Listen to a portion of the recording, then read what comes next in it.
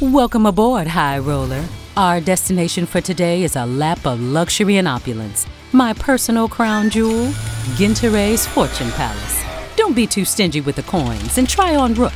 Surprised to see the latest DSC flagship in my place? One of their brutes stopped by lately. Bet his Titan and went all in.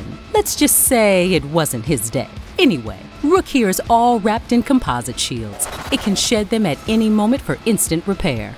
After a while, the shields will be back.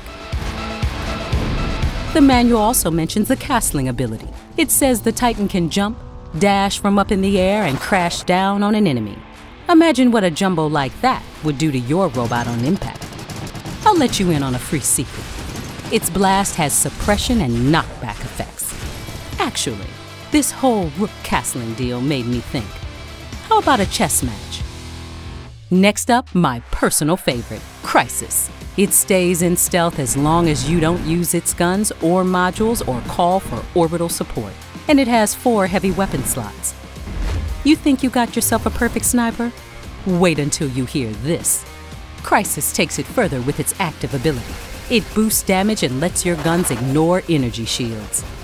I'd say you play your cards right, and you will always hit them hard where nobody expects. You know what? Let me show you something else. The rarest metals from Martian mines, a tailored armor from Yandi Labs, a custom-built set of weapons. And don't even get me started on the paint job. The highlights alone cost me more than a small crop facility up on the orbit. It's a Spectre, yes. But unlike a stock one, my Ultimate Edition can take a punch and fight back against the latest on the market. My palace offers a couple of these as a special prize. And looking at your ship, I think you might be worthy of it. Let's see if you can handle it, Commander. Good luck on the battlefield.